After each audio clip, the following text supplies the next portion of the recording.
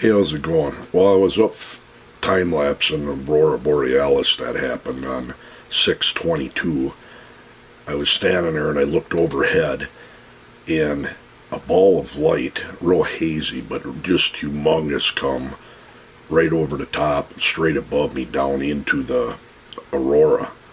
And that, what you just saw, was, of course, real high speed. Now I slowed it down. I'm going to zoom in here. It never had a definite point, but it was much larger than, say, a star or anything. And it was not an airplane in any way or form. This is talking out in orbit. Possibly a satellite reacting with the Aurora. I do not know.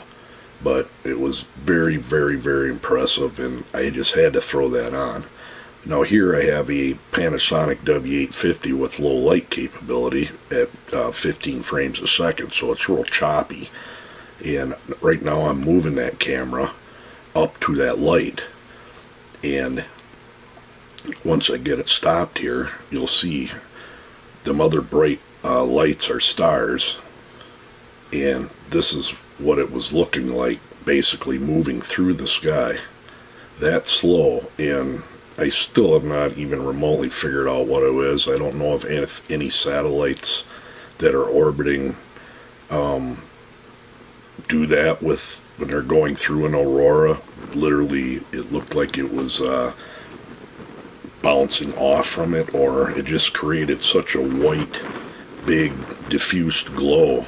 It was just phenomenal. And I'm going to be talking in here and stuff and kind of freaking out in the video, but if anybody's ever experienced that or seen it or not, but I'm going to chalk it up as a satellite just reacting with the Aurora borealis. I don't know what else it could have possibly have been. I wish I could have got a little bit better footage, but all in all, that's not too bad for